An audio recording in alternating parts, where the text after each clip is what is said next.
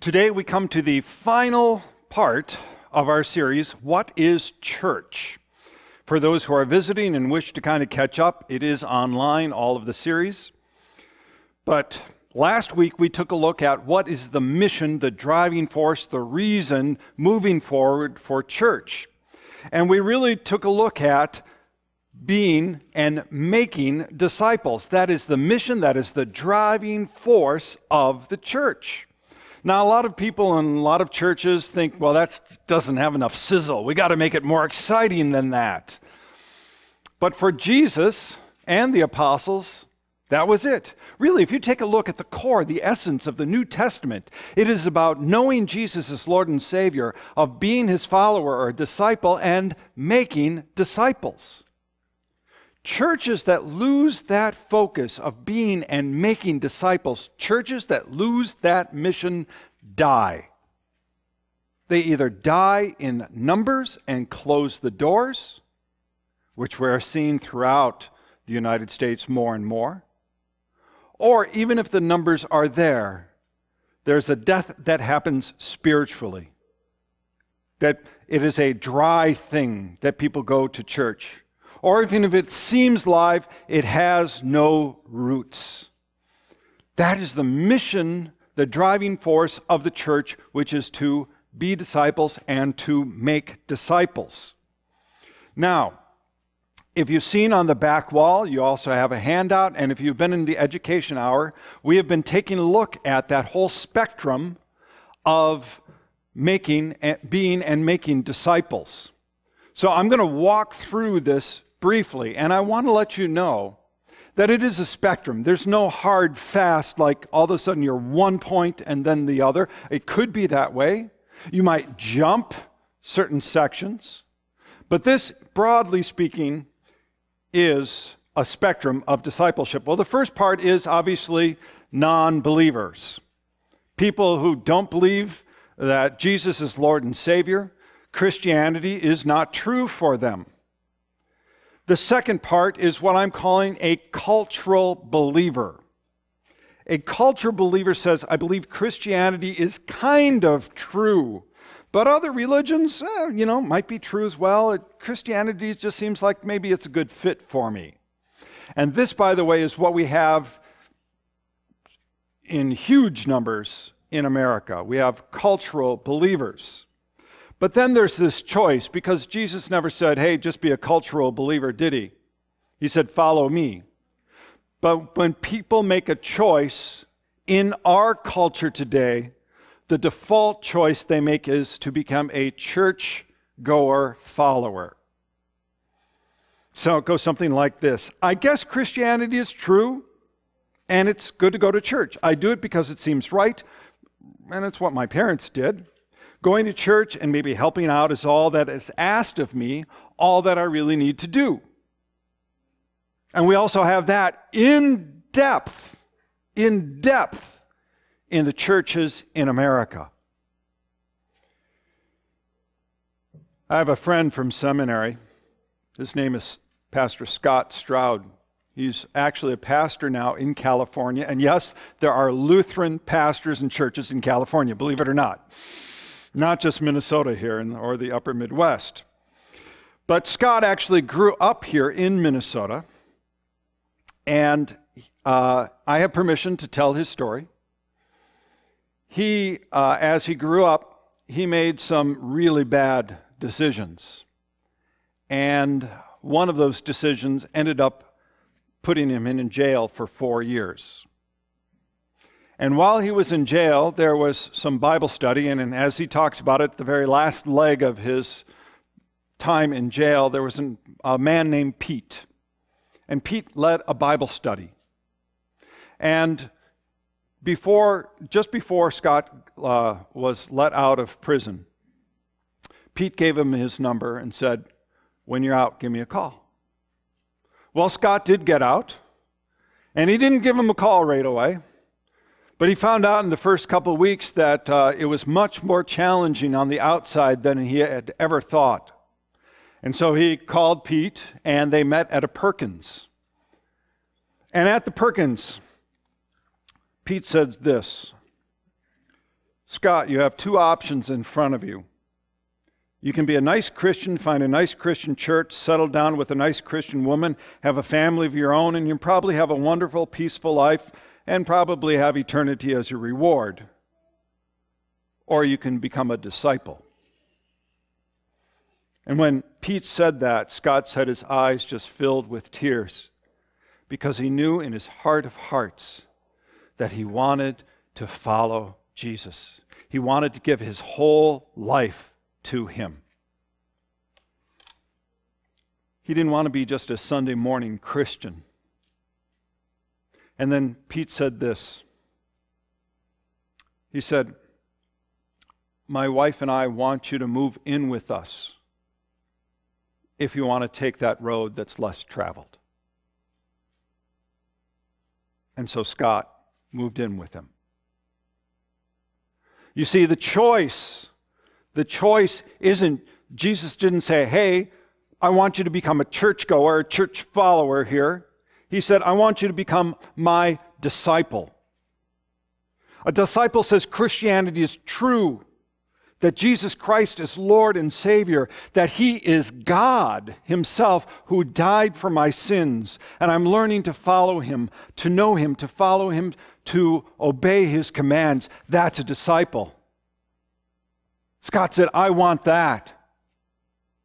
Now, who was Pete in all of this? Pete was a disciple maker. A disciple maker says Christianity is vitally true, because the gospel really is salvation unto all who believe. I share the gospel with others. But it's not just about evangelism.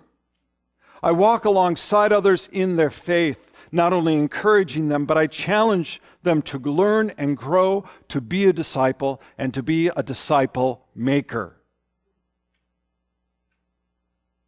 See, Pete, as a disciple maker, wasn't necessarily an evangelist, how we think of maybe a street preacher or something like that. Maybe he was, maybe he's done street preaching, I don't know. But what he did is he walked together with Scott to help him grow, to help him be a disciple. And ultimately, who is Scott now? He's a disciple maker, because Christianity is vitally true. So today we're going to take a look at being an ambassador for Christ, because that is the heading under which all of this takes place.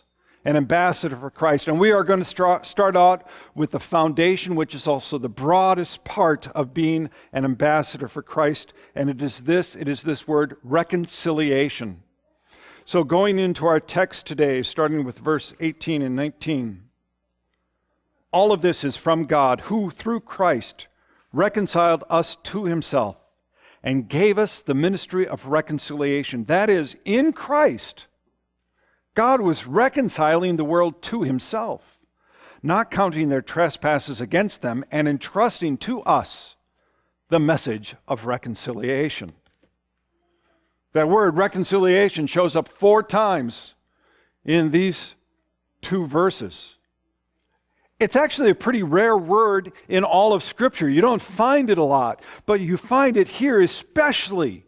And because it is so highlighted here, we have to understand, what does reconciliation mean?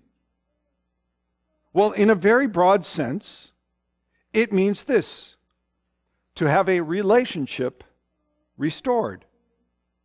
Where there was once a whole relationship, there has now been a broken relationship.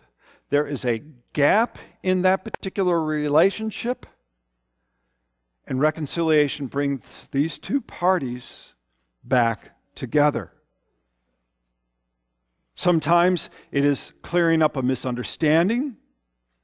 Sometimes it is removing the offense that has created the broken relationship. Now, you and I all know this intuitively. We know this because we're children or we are adults with children.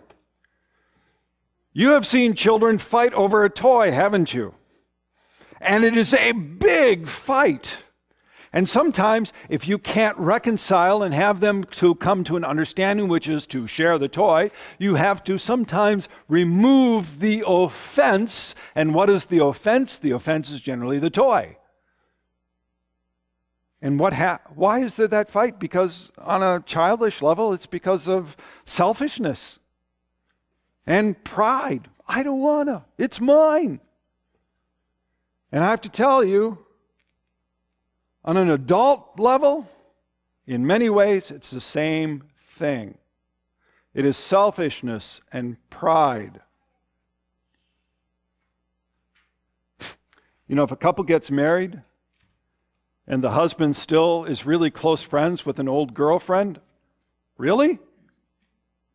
Or the wife is close friends with an old boyfriend, and either one says, I want you to stop that relationship, and you go, well, no. Selfishness and pride, isn't it? But it's even deeper than that, selfishness and pride. I mean, this causes a breaking of families. It causes a rupture in communities. It causes nations to war against each other. And if you start to peel back all the layers, what you find is depravity. You find people who steal from each other, who lie, who cheat. But you also find people who hit, who punch, who stab, who murder, who rape, who torture. And in the face of that depravity, can there be reconciliation? I mean, this is the depravity of humanity. And if you doubt it, just read the news. If you doubt it, just look on Facebook. My goodness, all of the videos on there showing the depravity of humanity, you almost have to become numb to it to survive. And yet, it is this type of depravity that we have in our relationship with God. You see, that is our condition to God. What we have done and continue to do in our relationship to God is of that same depravity. Now, mostly we don't want to say that because we use a sliding scale. We look at other people and go, well, I'm not half as bad as they are, so, I'm not depraved. Or we've taken this notion of, well, we got to hate the sin and love the sinner. But who's the one who's doing the sin? It's the sinner. That's the person who's actually giving the offense to God. And we don't like to even think about that because then we would have to say we ourselves are the offense to God. And that's an offensive statement, isn't it? And if we are to be reconciled with God, how can we remove what is offensive, which is us? We can't, can we? We can't remove ourselves and still have reconciliation. And therein lies the problem, doesn't it? For God is a holy God. And He can't be in the presence of that which is sinful. And yet God loves us, doesn't He? Each one of us. He loves us so fully. And He wants each one of us to be in that relationship with Him. So how does He do that? Because we can't, can we? It's only God Himself who can provide the reconciliation. And there's that word, the reconciliation. You see, in Christ, God was reconciling the world to Himself, not counting their trespasses against them. See, it's God who does the action here, isn't it? And it is God who reconciles the world not to us, but to Himself. Because He is the one against whom the offense has been given. You know, you and I talk about carrying the weight of the world on our shoulders, don't we?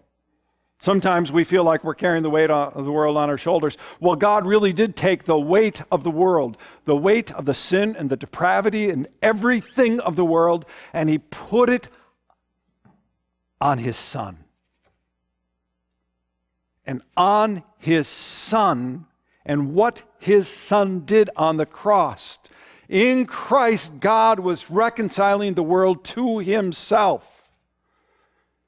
It says, for our sake, he made him to be sin, who knew no sin, so that in him we might become the righteousness of God.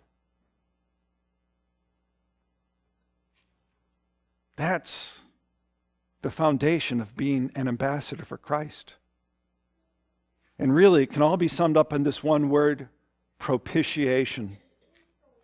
Propitiation is a big word. It's a theological word. Some people get scared of it. I got to tell you, it's such an important word that we tackled this last month with the youth. So if we can tackle it with the youth, we can certainly tackle it with the adults. Propitiation means to appease the wrath of God. Christ dying for our sins appeased the wrath of God. In 1 John chapter 2, it says, he is the propitiation for our sins, and not only for our sins, but also for the sins of the whole world. That's how God reconciled the world to himself. Paul, in his letter to Ephesians, fleshes this out a little bit. This is from chapter 2. I'm going to read a couple verses. But now in Christ Jesus, you who were once far off have been brought near by the blood of Christ, for he himself is our peace, who has made us both one and has broken down in his flesh the dividing wall of hostility, place of the two, so making peace, and might reconcile us both to God in one body through the cross, thereby killing the hostility. This is the heart of the gospel message. This is the grounding, the foundation, the broadness, the reconciliation of what it means to be an ambassador for Christ. This is what God has done for us. Now, because what God has done for us, what are we to do? And I'm going to go back to verse 18 and 19. All of this is from God, who through Christ reconciled us to himself and gave us the ministry of reconciliation. That is, in Christ, God was reconciling the world to himself, not counting their trespasses against them, and entrusting to us the message of reconciliation. God gave Paul, and we believe that all believers, a ministry of reconciliation. Now, when you think of the word ministry, the idea that normally goes through the head is often the office of ministry, like a pastor, maybe an evangelist. But ministry in and of itself, that word comes from the word diakonos, which simply means to serve. That's the basis. And by the way, that's also where we get the word deacon, servant. It means to serve. So here Paul is saying, I was given a ministry or a serving of this message of reconciliation. I was entrusted with this precious thing. And when Jesus entrusts you with something precious, he wants you to do something with it. I don't know if you remember from Palm Sunday, seems like ages ago now, Palm Sunday, right before Jesus has a triumphal entry, there's a parable he gives about the master who goes away and he entrusts to his servants 10 minas. 10 servants, 10 minas. Mina was a large sum of money. He said, I want you to invest this, to do things with it. And when he came back, some of the servants actually had invested. They had taken that, what was trusted, and used it for the master's good. But there was one who said, no, I wrapped it up in a handkerchief. I put it away. And Jesus said very harsh words for that man. Very harsh words. Some of us, actually all of us, We're given something very precious, which is the gospel message, which is the good news. We were given something very precious. And some of us kind of go, oh, let's wrap it up. Let's keep it to ourselves. What's it say in this little light of mine? Put it under a bushel. Okay, come on, let's do that again. Put it under a bushel. Put it under a bushel. This little light of mine, let it. That's right, let it shine. That's what we're supposed to do. We're take what is given that is precious to us, and we are to let it shine. You see, Paul really believed the good news. He really believed that Jesus Christ is Lord and Savior, and that he suffered, died, and rose again, and that in him we too shall be resurrected to eternal glory with him. This is what grabbed Paul. This is what got a hold of him so much. Earlier in our reading, just a few verses beforehand, it says, the love of Christ controls me. Now, this control isn't like this outward control. It's more of what impels me, compels me, moves me forward. There's a fellow, Pastor Andy Murray. He wrote this: Christians are not those who merely agree to the facts about Jesus in their heads. Christians don't merely agree to the fact that Jesus died for them. Christians are those who are defined and controlled and constrained by Christ's love. The truth of Christ's love for us shapes us and grips our hearts and compels our lives.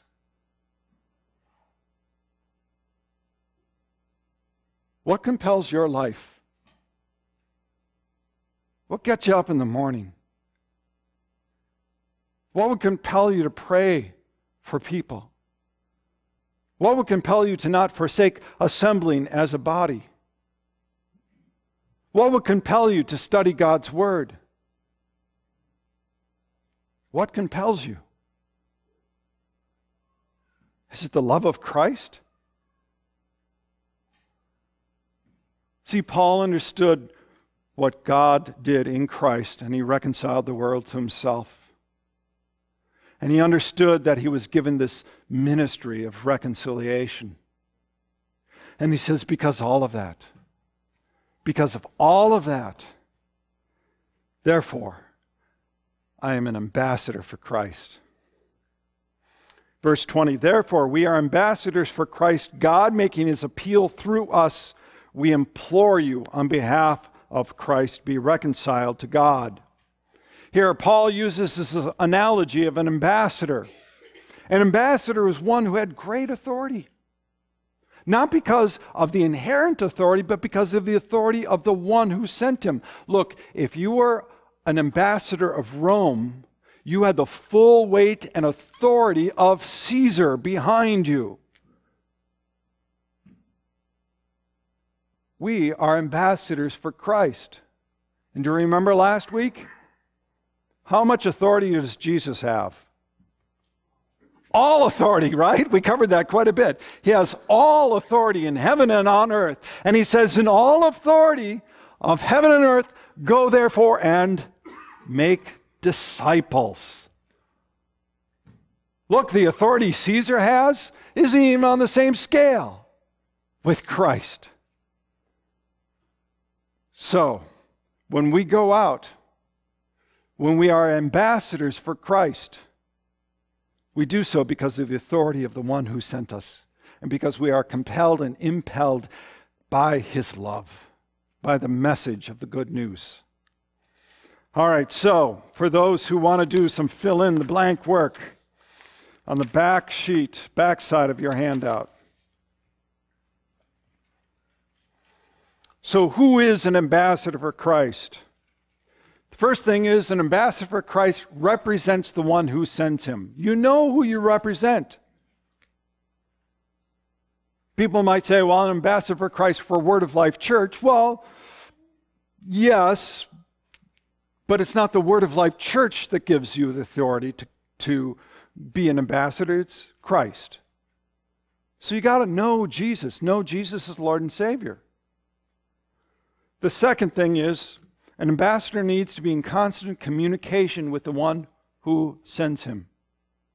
So this is through prayer, through reading of his word, through conversations, through listening. You're in conversation, in communication with God himself. An ambassador knows the message of the one who sends him or her. We have spent the last 2 years making sure we know, what is the gospel? Can you actually explain the good news, the message of reconciliation? Most people in most churches can't do that at all. So we have been focusing on what is the message. An ambassador is a person of character. Now in chapter 6 of 2 Corinthians, which is just the chapter after our reading, Paul talks about purity, knowledge, patience, kindness, being of the Holy Spirit, genuine love, truthful in speech, the power of God. Look, if you swear like a sailor, you're not an ambassador for Christ. There's some character stuff that you got to work on. An ambassador is, well, all right, an ambassador is ready. You don't know exactly when you're going to have an opportunity. And by the way, you should pray for opportunities. You should not just like being a jellyfish and hope something floats by that you can grab onto. Look for opportunities. Don't be ashamed of the gospel. It's the power of salvation unto all who believe. But you're ready. Look, if somebody said, well, how come you're a Christian? Would you be able to explain it to them? Would you be able to even say anything or kind of go, I don't know, I guess, because seems to fit. That would be going back to that cultural Christian or a churchgoer follower. So an ambassador represents the one who sends him, is in constant communication, knows the message, is a person of character, and is ready. Okay, then, but what do you do? Okay, good, got that down. What do I do? Give me some hands-on stuff.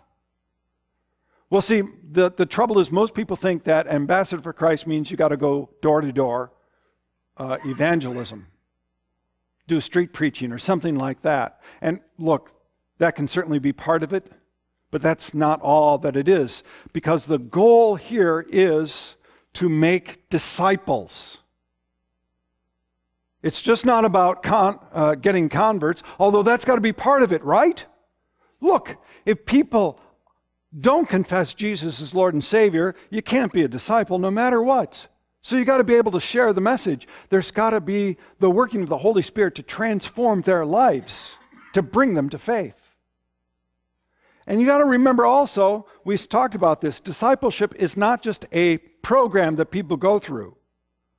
Oh yeah, come to our church, we got a discipleship program. It's like 7 weeks and then you're done. It's okay, not a big deal.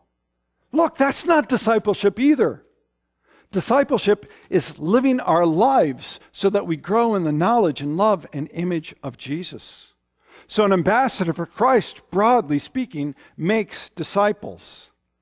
So there are a bunch of different activities that you can do as an ambassador for Christ. I'm going to give you 6 of them. They're not in any particular order, and it's not all-encompassing, but it gives you something to start with.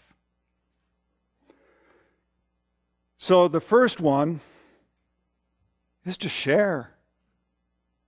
To be able to share the good news. To be able to share how God's been working in your lives. Do you remember in our education hour for so long, and you probably got so tired of me saying it?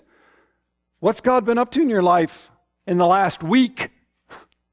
Not the last 10 years ago. Well, no, the last week. What's God been up to in your life? Be able to share that. So it could be informally, you're talking. It could be formally also going door to door, doing things intentionally, sharing. You pray. Pray with people. Maybe it's just a stranger you met in the grocery store. And you start to talk, and it seems like, boy, they could use some prayer. Hey, do you mind if I pray with you? You'd be surprised how open and desirous people are of prayer.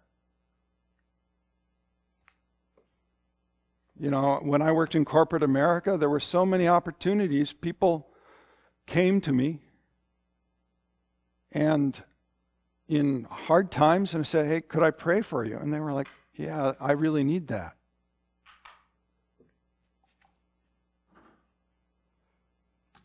An ambassador studies with people. So there's Bible study. You know? So, Dean, if I just may mention that you and I, we've met this past year quite a bit. And often it's a highlight of my week. Because we just sit and study God's Word. And He makes me paraphrase everything. And sometimes it's hard. I've got to really think. But I learn. And I grow as He grows. And that's joy. It's not this dry, dusty study that we do. There's also small groups, getting together and talking with other people about their walk in Christ, their walk in faith. And really sharing and opening up. That's the fellowship that, by the way, that we've been talking about in this series. That's fellowship. Being able to share with other people in that aspect. There's devotionals. Taking people to a movie, The Case for Christ, and then talking about it afterwards. That also can be part of study. There's worship. Having people come to church with you, inviting them, worshiping together. That's part of discipleship making.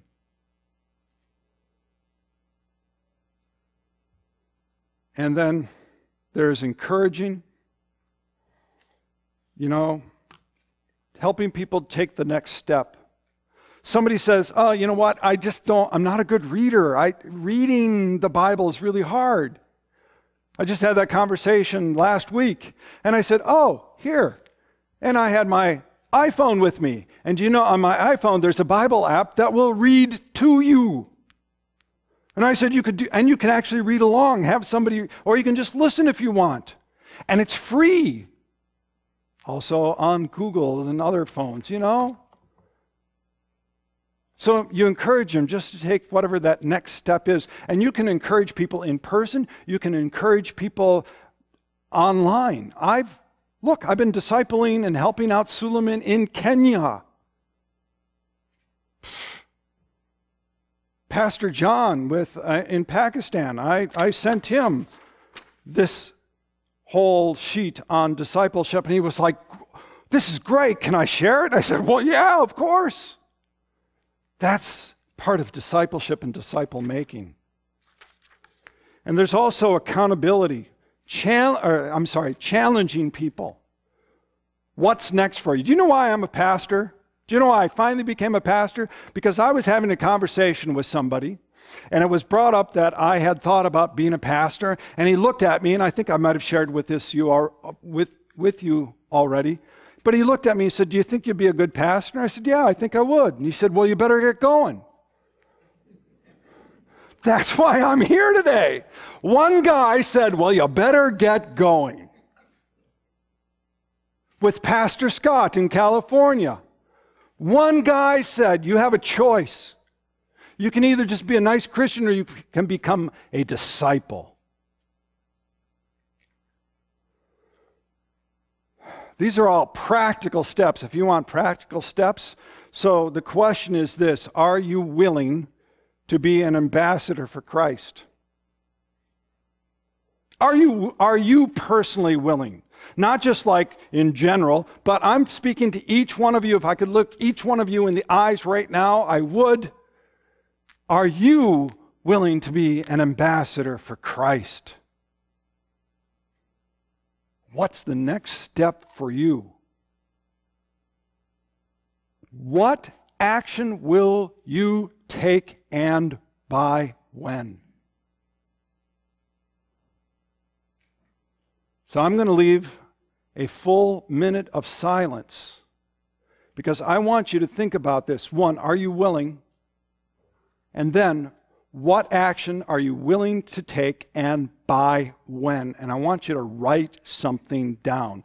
I'm doing that encouraging and that challenging, if that hasn't come to forefront. So take a moment, and I'm serious, write it down.